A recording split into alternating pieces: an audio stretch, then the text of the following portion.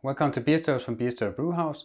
This video is about Co-humulone, which is one of 5 alpha acids in our hops that we use for bittering in our beer.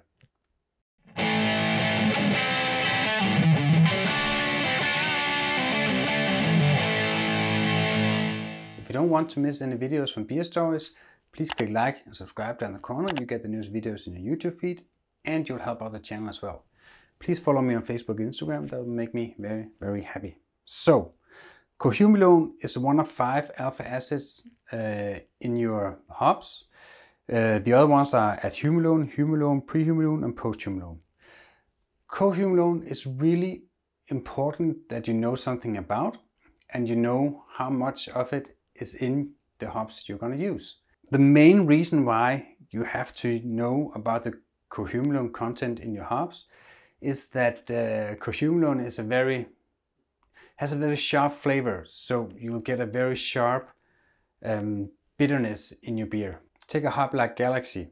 Galaxy has about 40% co-humulone of all the alpha acids, and Galaxy will have a very sharp grapefruity bitterness, just like chewing into the peel of a grapefruit, whereas Simcoe has only about 15 to 20% co-humulone. It has a much softer bitterness to it.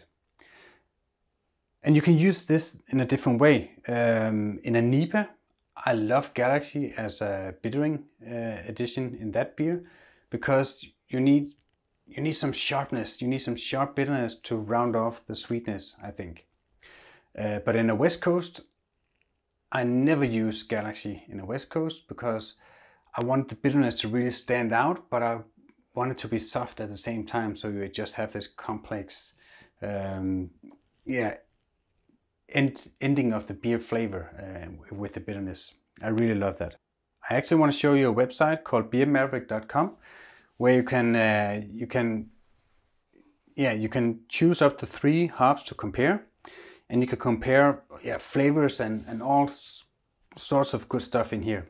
But down here in alpha acids, you can compare co-humulone as % of alpha acid. And you can see the red one is Galaxy, the green one is Simcoe, and then Magnum is the blue one. I use this when building my recipe. When I think about how I want my beer to end, I think about what bittering hops I want to add in. It's wrong to say that bittering hops just add bitterness. It has a flavor, it has some kind of astringency, it has a sharpness that's really important for the beer. So you have to know about this. You have to know why you add the hops that you do. And this is a great tool to do that. And then try to experiment with different kinds of bittering hops. Here I have 2 of my favorites, Magnum and Simcoe, but also, as I said, Galaxy for a NEPA where I wanted to really round out the whole flavor and stop it right there with that grapefruity bitterness. So I guess that was it. In the end here, there'll be 2 videos up here that YouTube wants you to see. Please click like and subscribe down the corner here. That will make me very happy. You'll help out the channel. Also follow me on Facebook and Instagram. If you have any experience with this, please write down in the comments, or write to me through Facebook, Instagram, or my website beerstories.dk. Other than that, just have a happy brewing out there.